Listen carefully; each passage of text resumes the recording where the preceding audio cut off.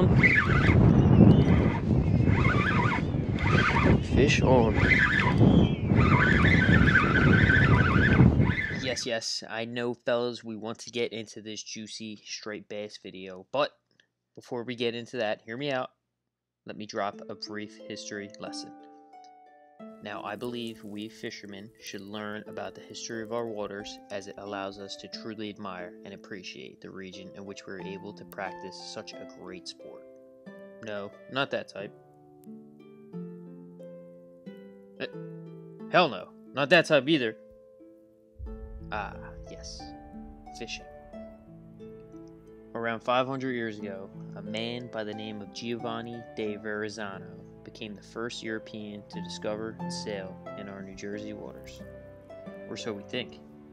This is the potential hoax in which historians believe is possible. The Verrazzano letter, written by Giovanni himself, or maybe not, to King Francis I, explains a wonderful voyage to the New World. Although the information sounds too accurate to be fabricated, they believe he, Verrazzano, could have been tied up with the King of Spain in a different part of the world. There also seems to be a problem with timing in the letter, as the crew claims to eating grapes month before departing in June, but we only see grapes in our region no earlier than July. And according to Henry Murphy, misrepresentations of the natives and their culture also exist in the letter. One must ask, where did the Verrazzano letter really come from? Possibly from an exploration a year later. Estevan Gomez, a Portuguese explorer, set sail across the Western Sea. So there are claims that it really came from Gomez. Interestingly, this whole thing ties into Verrazzano's ultimate death. According to legend, Verrazzano's journey would come to a gruesome end. Cannibals. No, seriously, apparently this guy jumped ashore some island in the Caribbean where he was attacked and eaten while the rest of the crew could just helplessly watch. But some also speculate this was an alibi, and he was actually executed in Spain for his piracy in 1529. Regardless of who it actually was to touch our New Jersey shore first. It was the Vikings! Yeah, shut up, okay? It's my video, shut up. We find ourselves on those same shores 500 years later, fishing. Alright, what the fuck? Nobody likes fucking fly fishing, alright? That very same water. Okay. That's enough. Alright, let's get into the fishing. You gotta be fucking kidding me.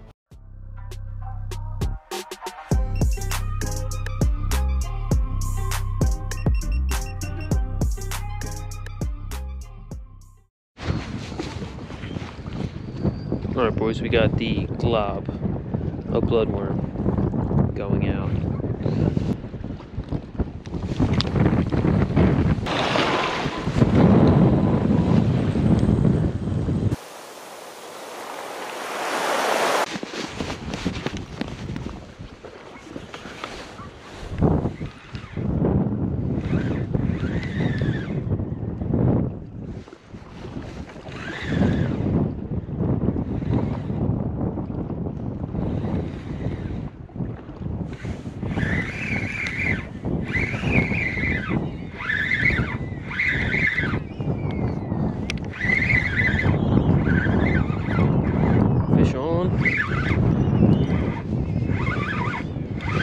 Fish on.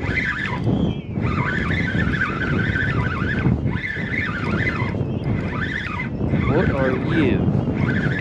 Fighting very weird.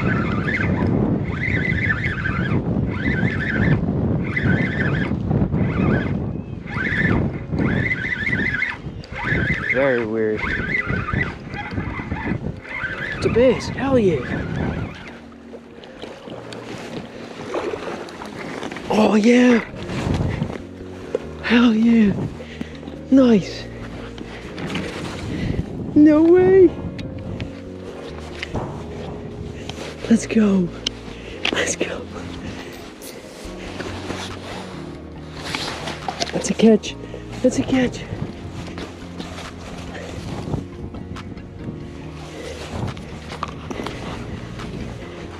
Wow! Come on, fellas, the first outing. We got one. Decent striped bass here on the bloodworm. Come on. Didn't fight at all. Just kind of came in with it. We're gonna get him a quick release. The flip too.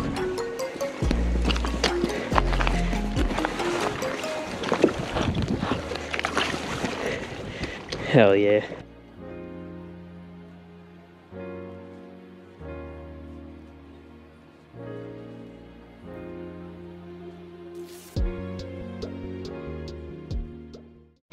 Fellas, I just do an entire bloodworm. You're gonna think I'm nuts, but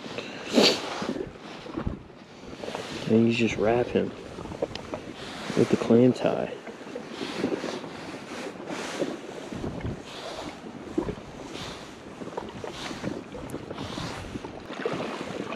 That's all it is.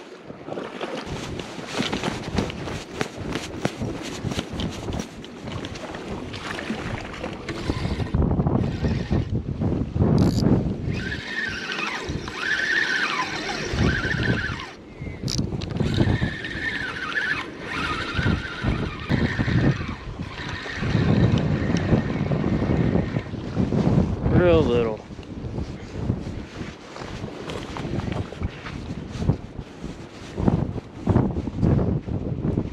That is a fish though. I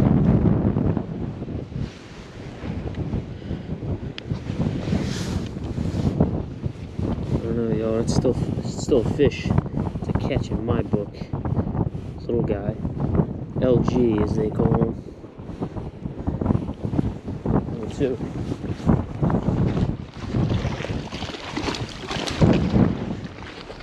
That's 2 fish. Had a dew spot. Striped bass. Nice releases on both fish. Bloodworms, circle hooks, man. Fishing good. New Jersey side bags. 19. Tide.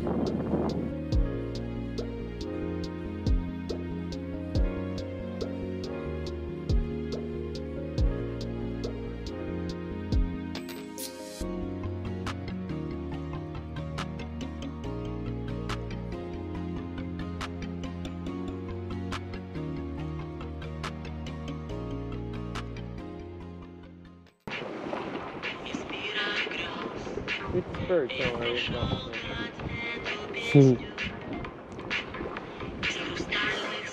Weird, man.